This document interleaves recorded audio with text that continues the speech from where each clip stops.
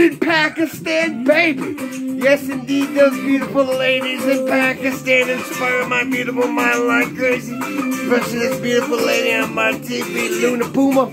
We rocking it strong, sons of liberty, true north, there is a family. Allah Wakaba, instant Allah will meet someday. Because yes, indeed, I'm inspired by Pakistan in every single way.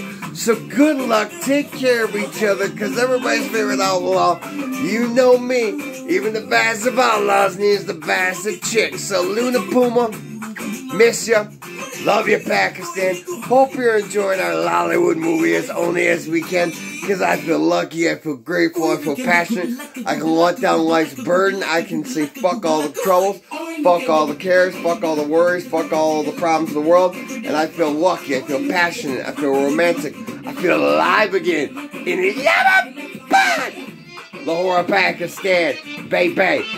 Deep, fond respect for all the beautiful, strong mamacitas of Pakistan, because yes, indeed, I will not dispute it in the least bit.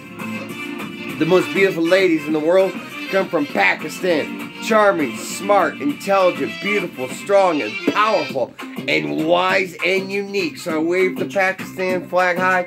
We make our own Lollywood movies in honor and respect and decency, because Pakistan's the greatest country in the world. Yes, ma'am, because you know America is nothing to be proud of. America is the worst country you can fucking live in.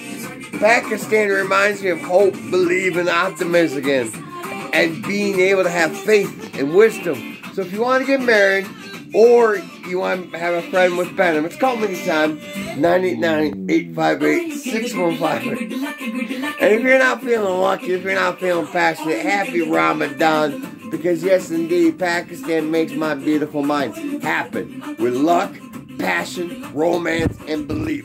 So thank you, Pakistan. I love you. I appreciate you. I respect you. You're the greatest country in the world. And you know, hugs and kisses. We are here to rock your world.